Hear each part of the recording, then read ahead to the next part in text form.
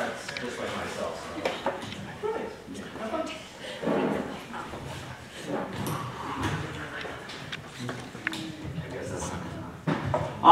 Before I begin, I'd like to give a round of applause to the 8-year-old boy over here who has a better attention span than most of you.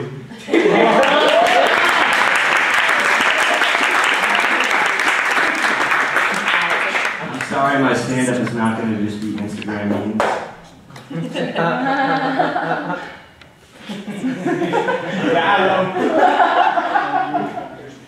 It's nice that the election's over. You all vote? Yeah. Good. Now you have something to argue about this Thanksgiving. A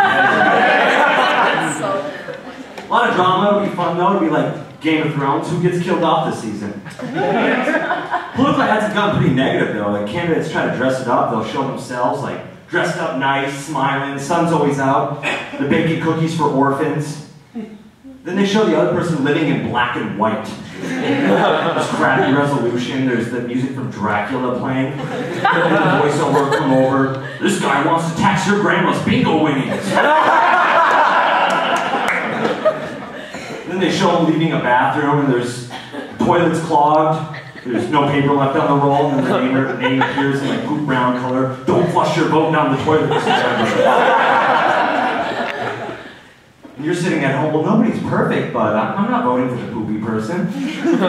That one was for the 8-year-old boy. I talk about poop a lot, maybe because I have IBS, which the medical community stands for I'll be shitting. But in my life, that's actually my life.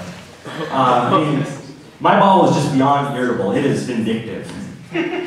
Pharmaceutical companies profit from diarrhea, though. They'll say, like, talk to your doctor if you have frequent diarrhea. Well, I hope my doctor has an unlimited data plan. I'm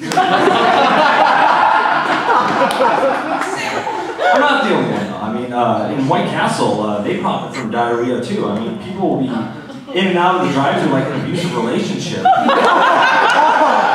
Drunkenly go through, like, well, I know they hurt me last time, but maybe they've changed. Some of you might be disgusted by these jokes, but let me remind you, you're in a coffee shop. You're familiar with this.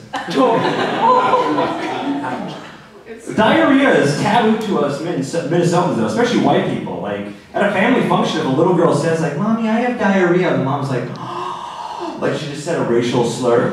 You do not say that. I'm sorry, I don't know where she learned that word. Probably from her friends at school. Our family doesn't ever have the D word. Maybe it's because in old times people used to lose their life from diarrhea. I mean, the first part of the word is die.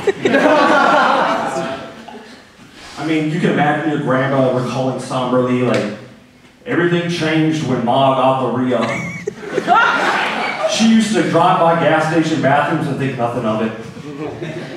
I don't know why you're southern in that. She'd been like, everything changed when Ma got the Rhea.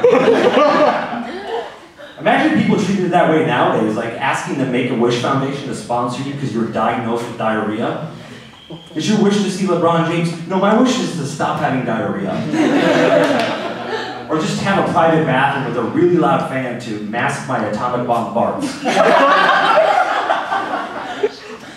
I mean, diarrhea is kind of a uniting, like, sort of experience, though. I mean, when you think about it. I mean, even Ryan Reynolds, you know, the most handsome guy in the world, is going to get diarrhea at some point. Queen Elizabeth is probably glued to the toilet, you know, at some moment in time.